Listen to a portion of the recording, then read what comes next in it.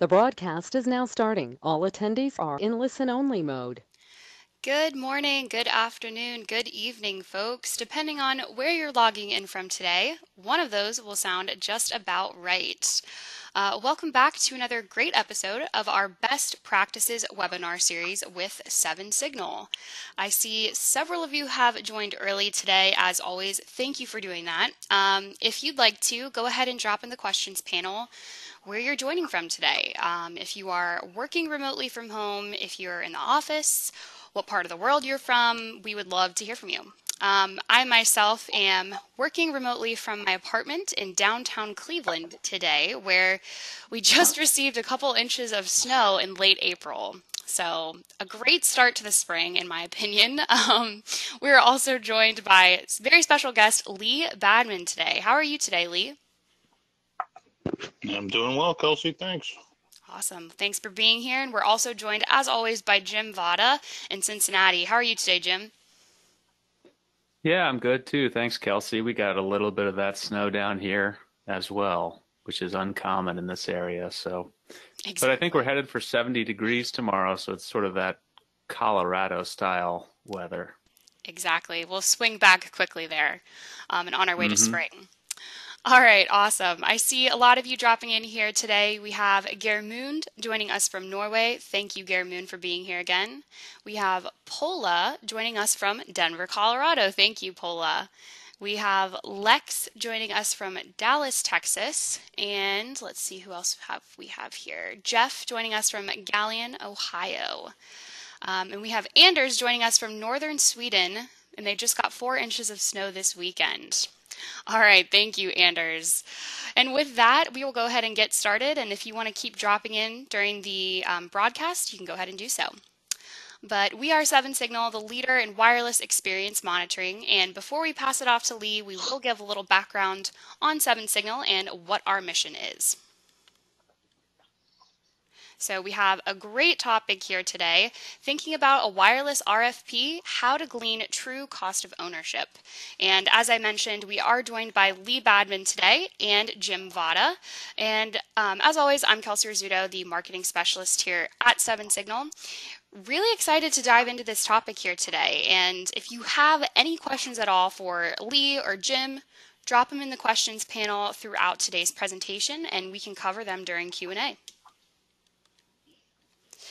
All right, a couple of announcements here before we begin. Congratulations to our newest 7Signal certified wireless engineers. We have a pretty long list this week, and so I'll go ahead and read those off. Apologies in advance if I mispronounce anyone's name. But congratulations to Metha Shiwanashakran, Rahil Iqbal, Lambros Kastaras, Viseos Kastaras, Eleni Kadsani, and David Kapanadze. So congratulations to you all. Huge congratulations from everyone here at 7Signal. As a reminder here, we also partner with CWNP for every single one of our webinars. So by attending these weekly webinars, you are eligible for continued learning credits. So if you're pursuing a certification and are in need of those, just go ahead and drop us a message and we can easily send you over a PDF certificate. We also host a product tour every single Friday, and you can go ahead and register at that link there, go.7signal.com/tour, and get all the updates that are going on with Mobile Eye and Sapphire Eye. So we'll go ahead and drop that registration link here in the chat as well. We also post all of our slides and recordings to our Twitter account after the broadcast. So if you're on there, go ahead and give us a follow at 7Signal. But if you're not, no worries. All of you should be receiving a follow-up email with the recording of today's broadcast and the PowerPoint slides as well. And with that, we also post all of our archived webinars to our YouTube channel. So if you're interested in watching any of the previous topics that we've covered, you can go ahead and look us up there as well. Okay, a little background on 7Signal. We were established in 2007 in Helsinki, Finland, and we're now located in Cleveland, Ohio. Really proud of the milestones that we've hit along the way, such as the 1 billion data points that we're analyzing daily, in addition to the 5 million devices that we're monitoring daily as well. And with that, we also have 15 patents, which goes to show that the technology you see from us at 7Signal, you're only going to see from us at 7Signal. So to give you a little background as to what makes us so different, if you look at your typical enterprise LAN infrastructure here, you've got great tools, great technologies already installed on the network, such as your Riverbed, Cisco, Aruba, AppNeta, and more, that are giving you really useful feedback, really useful perspective into the infrastructure of the network. But we pick up where they leave off, living in a different space, from the edge of the network, outside looking in. And we'll start here first with Mobileye. Mobileye gives you full visibility into the user experience and can be installed on the individual devices themselves as a software agent, such as your laptops, your mobile phones, your pickers and scanners, tablets, a workstation on wheels if you're in the healthcare space, and more, giving you that perspective from the user's digital experience. And in addition to that, we can also get that perspective into those external home networks. For example, a lot of us here are working remotely and have been for quite a while and will continue to do so. So having that perspective into your devices that you're using from home is incredibly crucial to stay connected and productive with your work as well. And we also have Sapphire Eye, which are the sensors for service level quality and RF visibility. And through this combination, you're really gaining a full holistic perspective as to what's occurring in your network that you just can't find anywhere else. All right, thanks for letting me run through our history here at 7Signal. Before we pass it over to Lee, we are going to launch one trivia question today. So let's see how you all do. All right, Lee and Jim, can you see this question? Yep. Okay. I know what answer I would pick. RFP stands for Really Flawed Process, Radio Fingerprint, or Request for Proposal. And I see a lot of you dropping your answers in here. We will go ahead and close this out. All right, guys, how did we do? Well, I might argue that there's two right answers there, but the crowd, the majority did technically get it all right there. But really flawed process. Hopefully that's what we're going to avoid after today's discussion. But RFP is request for proposal. Awesome. All right, well, thank you to all of you for answering that trivia question. And with that, I'm going to go ahead and pass the controls over to Lee. And as he gets set up, I'll pass it to Jim to give a little introduction to our guest and today's discussion. Yeah, thanks, Kelsey. So we're really happy to have Lee Badman join us again today. He is a wireless network architect in higher education and a frequent blogger, a frequent tweeter on Twitter, and a CWNE. So welcome, Lee. Are you ready to go? I believe so. All right, take it away. Thanks. Let's do it. All right, thanks, Jim and Kelsey. And nice to be here in front of everybody listening and watching, etc. I can make my controls work. So this is one of those non-technical topics that, depending on what side of the table you sit on, whether you're an end user, customer, vendor, integrator, whatever, means different things to you. I am approaching this discussion as somebody who has needed to buy wireless systems, multiple times through the years. I am sympathetic to those who sell them. I do my own stuff on the side, some consulting, so I dabble in that side of life on occasion. So I get the desire to, make a lot of money and sell a lot of stuff. But for me, this discussion is, really coming from the perspective of, I have big networks that I need to refresh and upgrade and, evolve and all of that. So, frame of reference is everything. You might have somebody who's selling product that would give a totally different discussion, but just to let you know where I'm coming from with what you're about to hear. So, yeah, I may have been around. I'm getting old. That's all we need to say. So, and again, get into why the whole notion of total cost of ownership is worth discussing. It's one of those non-technical things that, it's almost like, for anybody who, watched Seinfeld, the one where they were talking about risk management, one of the most boring topics. Why don't you explain risk management to me? It's like, it's not fun to think about. It's not exciting. We all get jazzed about, speeds and, radio stuff and, more tech focused things. But unfortunately, if you're in the business of buying and procuring and all of that and managing budgets, you have to be cognizant of what we're about to discuss. I have found through the years, again, I've been doing this for a while, that the true quote unquote price of a wireless network can be really nebulous. There's what you pay up front, but you're not done. Over the life cycle of the system, there may be a lot of surprises. You might find that you tried to get something that's all encompassing, and then a lot of the, that's the notion of the super system. And then, you didn't get what was promised. So you have to go out and replace bits and pieces with other bits and pieces, and it starts to add up. One of my personal hot buttons is the notion of fluffy bundles of crap. Everybody's a software company now, so all kinds of stuff to wade through there. You want X, Y, and Z, but you have to buy half of the alphabet just to get X, Y, and Z, because that's the way it's bundled. And, you're getting value rammed down your throat, whether you want it or not. And, sometimes you can negotiate some of that away, sometimes you can't. But, we'll talk about all of this as we go, especially the emotions part is, to me, really worth thinking about as we get into the notion of TCO and RFPs and such. So hopefully, we're getting a footing about, why I wanted to go down this path as a discussion topic. So again, this is a side note, and, again, I'm coming at it from the perspective of the customer. And if you're on the vendor side and you're, kind of heinous, maybe you look at this and say, yeah, I try to leverage that. And, I want the I want the TCO to be higher because I'm making money, but whatever. From the customer side, these emotions, and I won't read them all because you guys are perfectly capable of reading, I'm sure. The one thing I will talk about, though, specifically is the notion of surrender.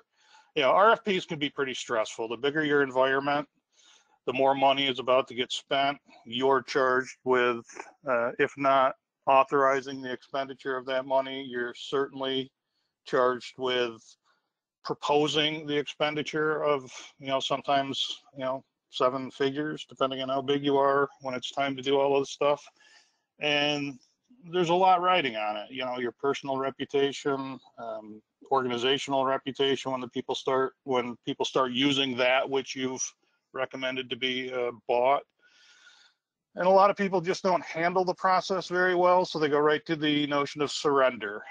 I've always been with vendor X. They're telling me I need to do this. I'll just let them, tell me what comes next. And I think that's not particularly smart. I think that can bite you. We'll talk about that a little bit more. But for where we are in the discussion, the bottom bolded text, I think, is pretty important. When it's time to do the RFP, you got to keep your wits. You got to zoom way out, get a big view. And it's your requirements that count way more than anything a vendor might want to tell you that you need. I can't tell you how many times, like on the notion of guest solutions, I've had different vendors. Well, this is how we do it. Okay, that's not what I'm looking for. Well, this is what you should be getting. Those aren't my requirements. This is how we do it. Are you hearing me? It's not working. This conversation is broken. I'm trying to tell you my requirements, and you've got to be faithful to those requirements, because if you lose sight of what you're trying to accomplish, trying to get back to that focus later on after you've spent the money and realize you've made some mistakes, it all adds up to, you're taking dollars away from something else, and therefore TCO goes up.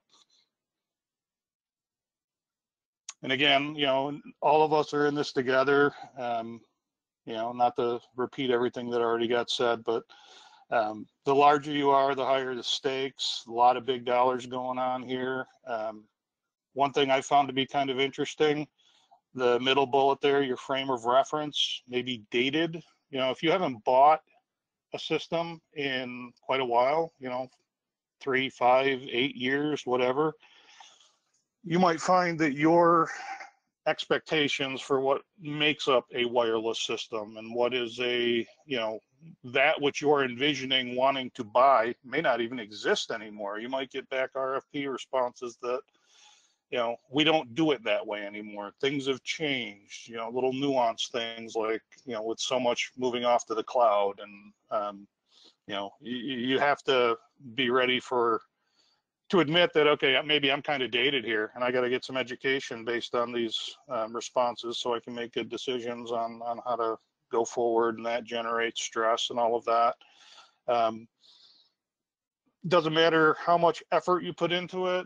I have found that you can take a lot of smart people, write up an RFP, have everybody peer review, get outside input, go to other organizations that, where you have people that you trust, and put a lot of eyes on it, and you still end up leaving out important stuff. And that's just kind of part of being human and all of that. But do it once or twice, and the next time you have it, you start feeling the stress of, oh God, I don't want to make the same mistakes I made last time again. Or I heard that so-and-so, forgot to do blah, blah, blah, and that really bit them. And all of that adds up to stress. And if you're not doing just wireless, but you're doing wireless and switches and radius, each silo, for lack of a better term, how network deep is this? How many little rabbit holes are you going down? And the more of those that you're going down, the more stressful it gets trying to get it all right.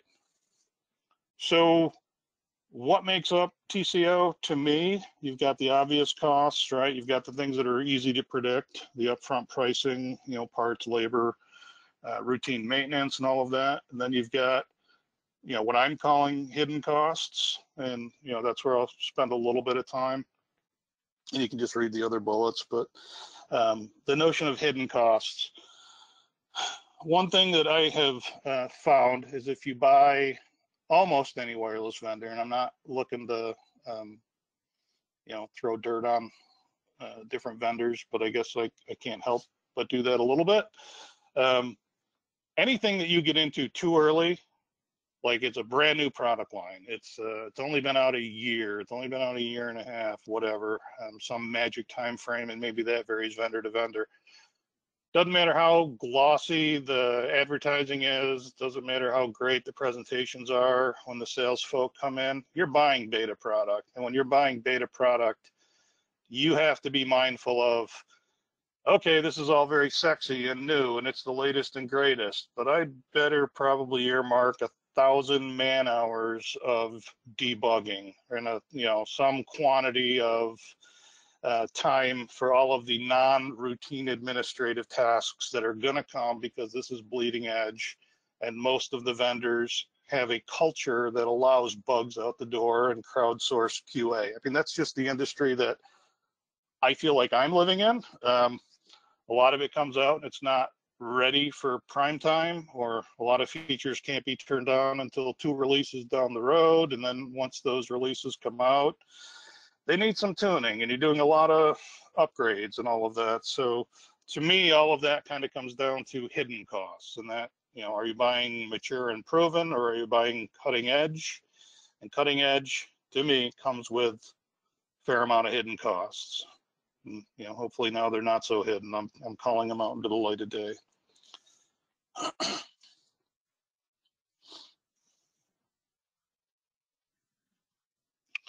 So on the topic, let's break down the last slide a little bit on the topic of the obvious costs, usually what we're asking for in an RFP, and hopefully you've got your requirements right.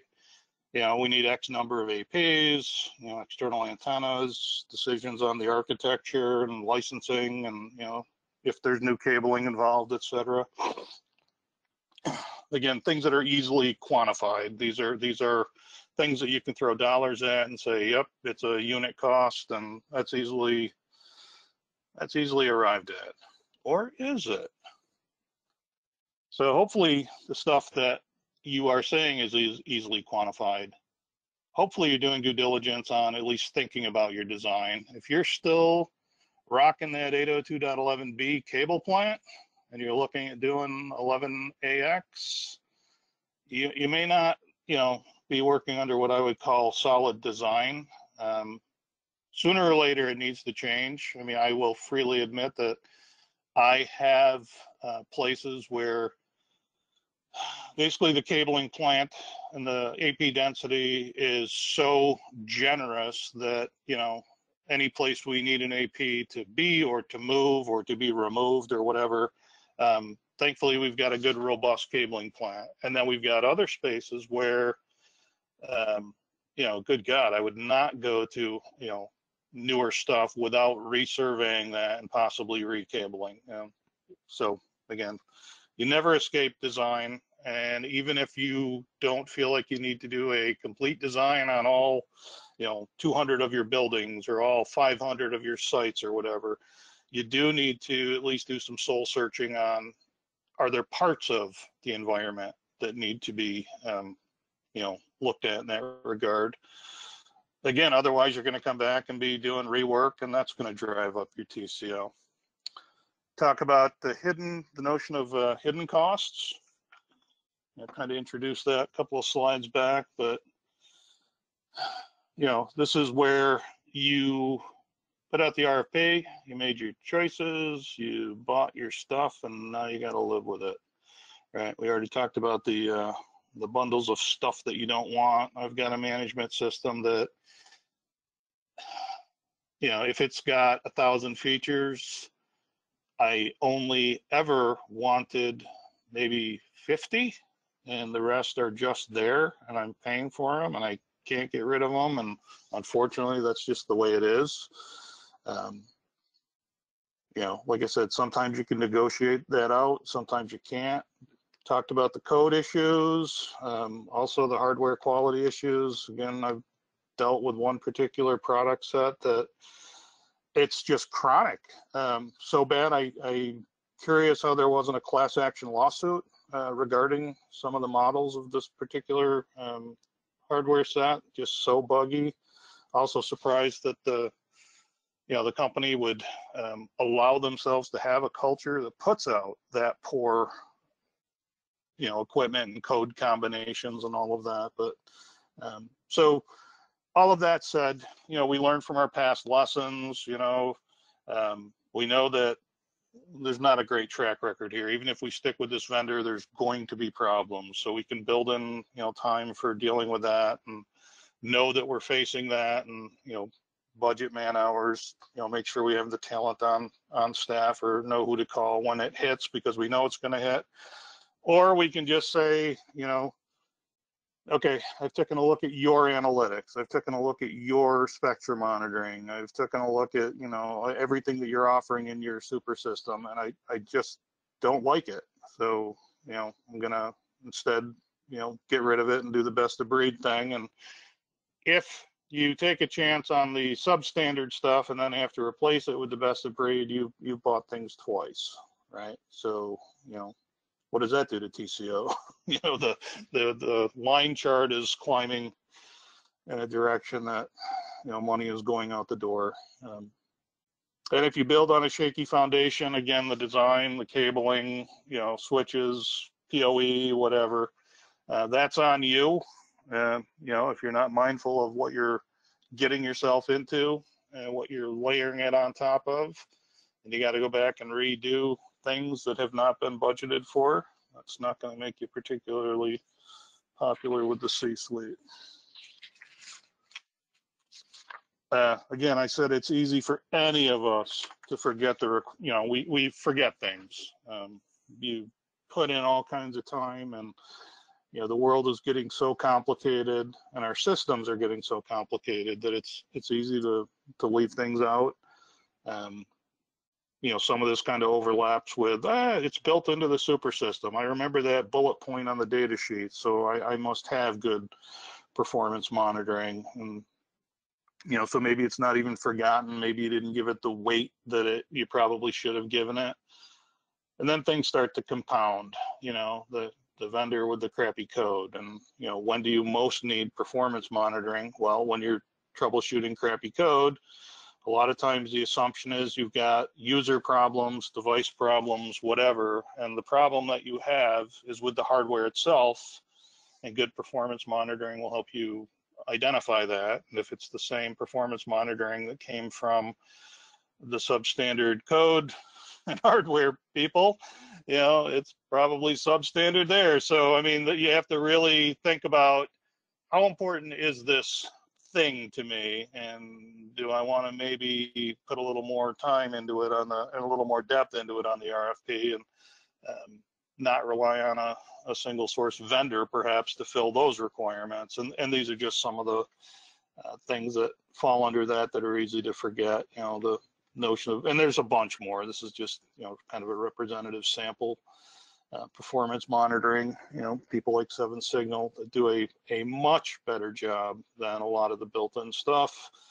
You know, the notion of analytics, and, you know, whether you got to do weird stuff for IoT devices, whether it be onboarding or, you know, separate security accommodations, whatever. And then, you know, enclosures, you got, you know, APs that are in spaces that you knew the spaces needed APs. You forgot that maybe they need hardened enclosures because of environmental concerns or whatever.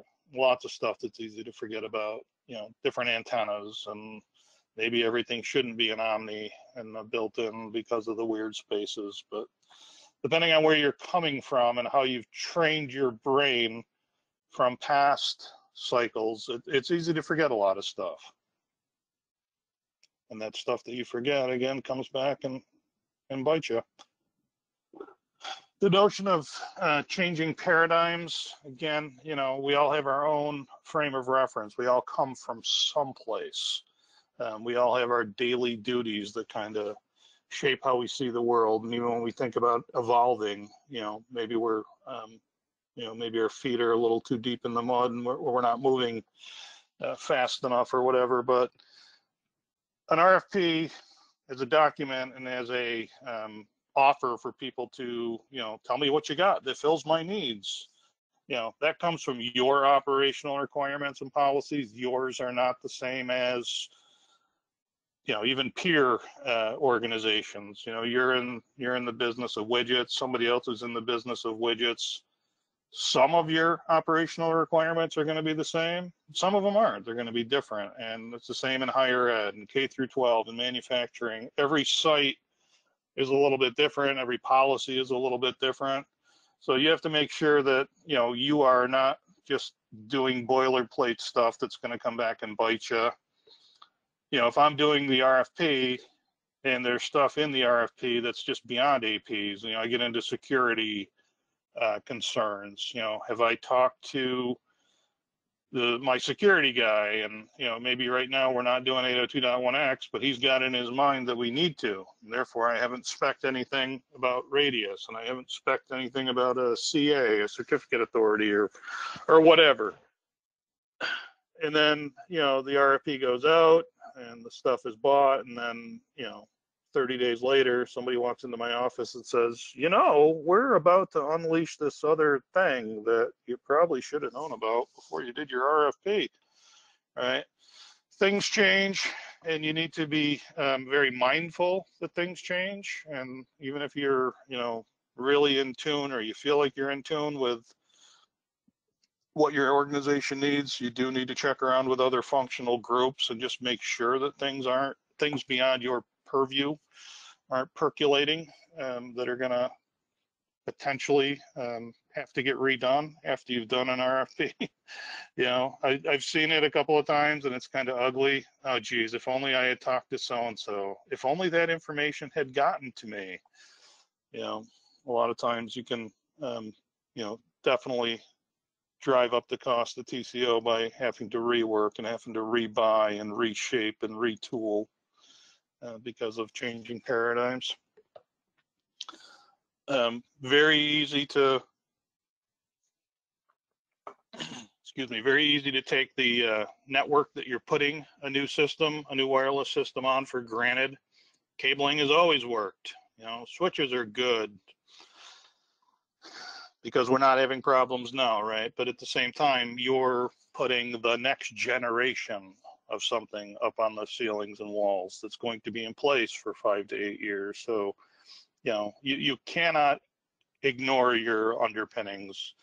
We all have these religious debates about, well, do you need more than a gig to an AP? And do you really need PoE plus plus plus bionic Steve Austin version? You know, I could power my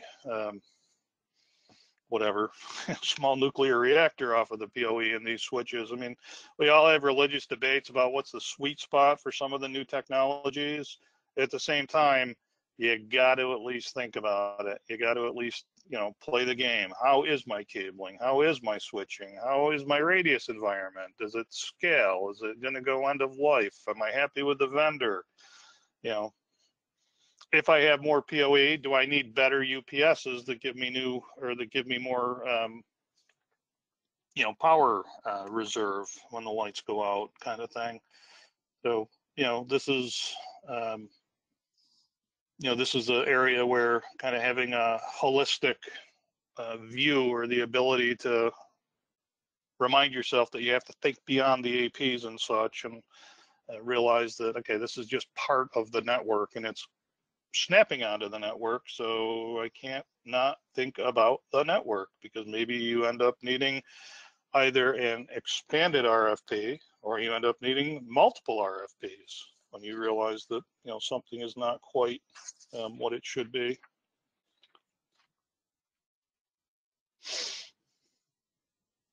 So kind of get to the end, and I realize as I look at the clock, I realize I'm talking kind of fast here. I apologize for that. Jim and Kelsey know I had a COVID shot, and I'm not quite in my right mind here, so I kind of wish I had slowed it down a little bit, but I'll slow this down because there's some important stuff here. So I say that you'll never totally predict total cost of ownership of a system, because there's just too many variables, but at the same time, it is so important to look back on, you know, what did I learn from the last couple of go rounds of this? And people don't, you know, people repeat history, people make the same mistakes. Some of it goes back to the vendor and blind trust in the vendor. Well, they told us it would be different this time. We had phone calls with their product managers, and yeah, we're all done with all of those bugs, and none of that's gonna become a thing anymore. So we can just not, you know, plan for 1,000 hours of man hours just dealing with bugs this year. We can write that right out. Okay, fool me once, fool me twice, fool me 3 times. I mean, at what point do you say, okay, you know, we know it's going to cost this many dollars to get into the new stuff, but beyond the stuff that we can easily quantify in the RFP, we gotta put some effort into over the next 2 to 5 years, whatever your time frame is. What is it going to cost us to run this? We'll never get it right, but you know that that cost does not end with the RFP, and what the RFP, you know, the final dollar amounts on the proposals that you get and the one that you go with. Before you write the RFP, you know, like I said, the auditing of the environment. And again, it goes so far beyond just the obvious bits and pieces. It's one of those things where you don't want to rush an RFP for a wireless system. You want to give it some thought. You want to talk to, sometimes you have stakeholders you didn't even realize you had. You know, occasionally the security people ask you to do something, but it's not often enough that you even consider them a stakeholder. But then when you give it some thought, it's like, okay, well, we could do this. Do they want that? Can they benefit? Will it save them money and therefore the organization more money? So, you know, expanding out at least the pre-RFP writing dialogue to other people can be very beneficial. A lot of times too, none of us work in a vacuum. It's a very connected world. Hopefully you've got a lot of peers with a lot of background that you can lean on.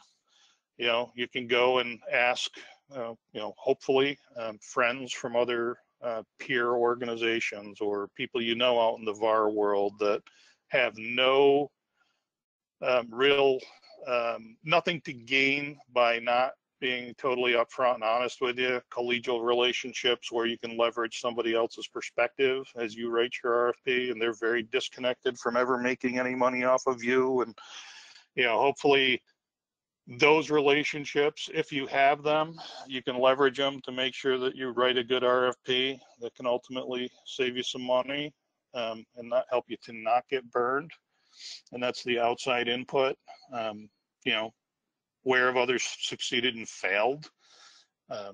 What did we do right, or what did other people do right? What did they do wrong? Great to have conversations. If you can build that network of friends, or if you have it, or acquaintances, whatever, people that can talk open, maybe it's community forums or whatever, talk openly about, yes, I did something similar and this is where I failed, and boy, do I regret doing this. And turns out that's the same thing you're thinking about doing, and gives you something to drill into before you get deeper into your own RFP. I think enough said on that. Like I said, the vendor input thing, this is walking a fine line. You need the vendor needs you, vendors. Sometimes it's a love relationship, sometimes it's a love-hate relationship, but you need them, or at least you need them to the point where you throw them over the fence and get a different one, and then you need them until you do the same thing. But their input is valuable, but at the same time, you got to remember that anybody you're dealing with, that's the word vendor means I'm selling you stuff. Well, the more they sell you, the more money they're making, and you have to really be mindful of what the relationship is as you're proceeding through the RFP process, just to not get burned. I mean, it's in there. I hate to say the car dealership thing, but sometimes it doesn't feel far from it. I'm going to blame this one on the COVID shot. The sleaze factor. Really? I got to buy that to accomplish that? What is that? Well, that's what they tell us we have to sell you, kind of stuff. The vendor has good input. You should be thinking about this. You might want to consider that. All of those helpful things, absolutely integrate them into your thought process. Absolutely take them for the value that they give you, but at the same time, do not sell yourself to the vendor blindly. Okay, whatever you say I need to do, I will do. That's the bottom line on that. And then finally, the big question there: what did you learn from the system that you're replacing? Assuming that you are replacing a system, we're all into our whatever it is, 5th or 6th generation of this stuff, depending on where you jumped in doing wireless. Probably all of us are probably somewhere at least in our 3rd generation of doing refreshes and putting in new technologies. And then those of us who are older, if you didn't learn anything from past RFPs, and if you didn't learn anything about what it really costs to own a system over time, you might not be the one they want writing the RFP, because there's a lot of lessons to pick up along the way, and a lot of recognition points of, okay, we got hosed pretty bad on that the last time. We need to not get hosed that way this time, and make sure that comes out as you're preparing to go forward.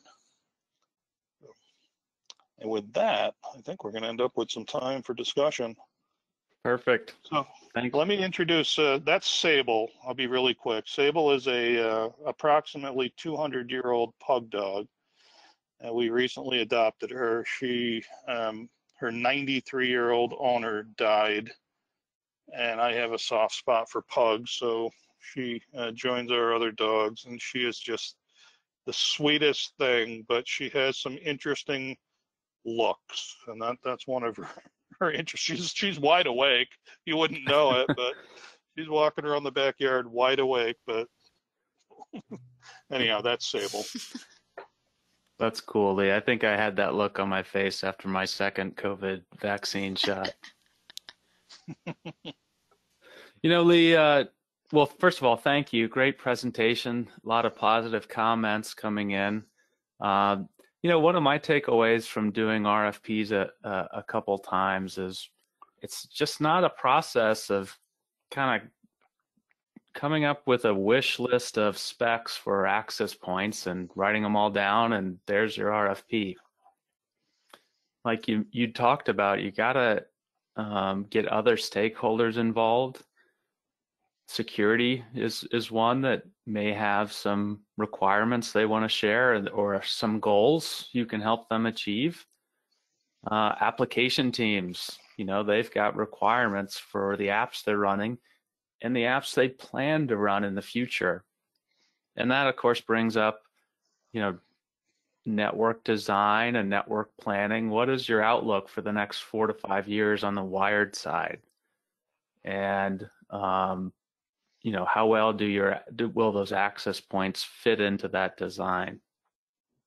And what are the applications that the business may want to run in the next 4 to 5 years? And will the access points support those applications well? So you can't answer all those questions definitively, of course, but I think you should consider them and talk to others about them, because you might get some, valuable insights that can play into this RFP process as well. Yeah, absolutely. It's easy to reduce it to organizational needs. It's a kind of a vague statement, but it's like, okay, what does the organization need? Drill into it.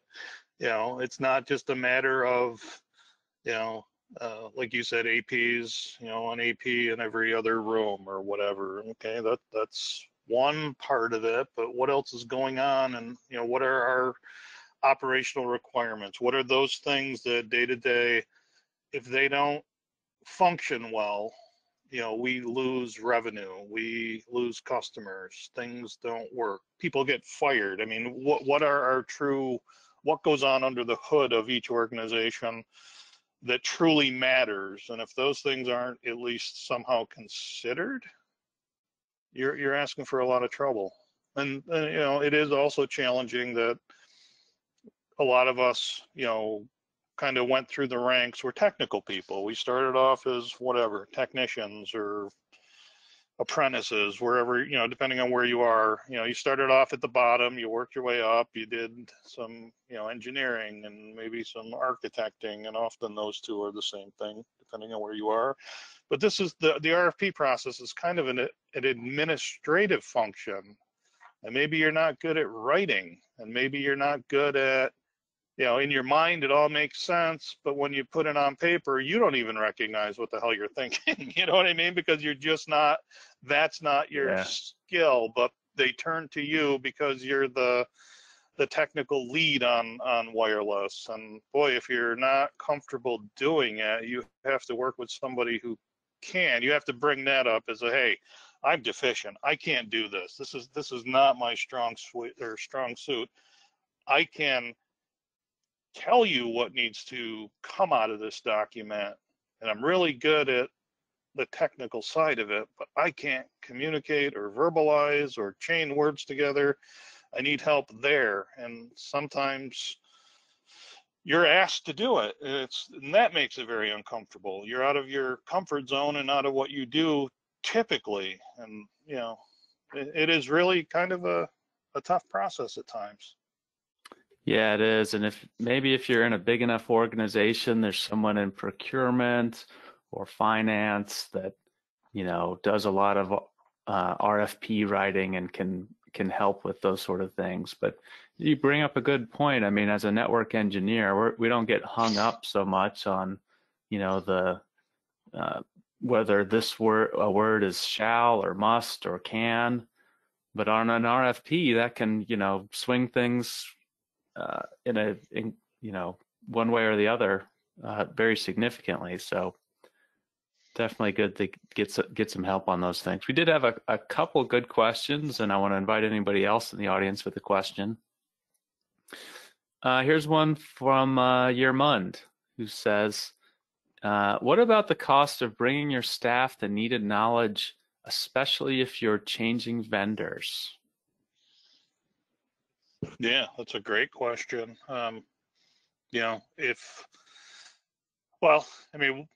Just to answer the question, what about it? It's like, yeah, good managers are going to recognize it. And we have those discussions in my own, environment. We're contemplating going to a different vendor in the data center. How similar is the new to the old?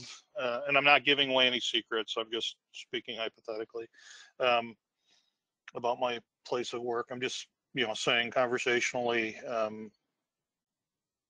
hypothetically. So the new stuff, how similar is it to the old? Some operating systems are very much like the one you're replacing, even if it's a different vendor, like at the command line, or, is this new thing, totally driven or mostly driven by APIs, and you've got no coders on staff, and all of that stuff, or just simple, it's not a complicated system, but it is a different vendors. And, one of the things I try to recommend is, if you're getting into something that's new, make sure that when you get into that new thing, make it part of the RFP. If you're going with a different vendor, or for that matter, a lot of times if you stay with the same vendor, their new stuff feels like you're dealing with a different vendor.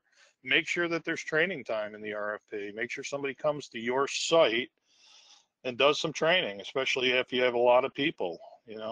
Just make that part of what you're looking for on the deliverables. Yeah, maybe one more comment here, Kelsey, and I think then we can wrap up. Nice comment here from Stephen. He says, I've been responding to RFPs for 20 years. Lee has absolutely nailed it today. Excellent. So thanks, Stephen. Thanks, Lee. And I think, Kelsey, we can wrap it up. All right. Thank you, Jim.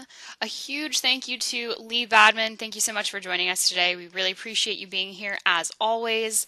And thank you to all of you for joining us and for diving into this discussion with us and posting your questions. We love connecting with you all every single week.